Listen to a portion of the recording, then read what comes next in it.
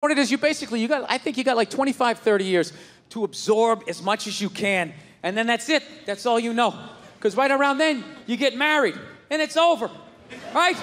You have a couple of kids. You're sucked in the bubble. You don't have time to pay attention to what's going on in the world. You're just stuck with these kids. It's shitting all over the place. Don't be a serial killer. Don't touch that. You're just stuck in that.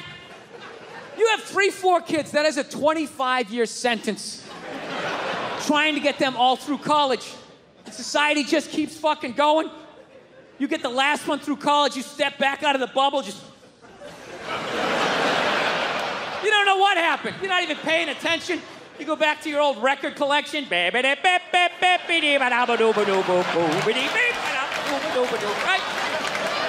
Someone sticks a mic in your face, you're gonna get in trouble.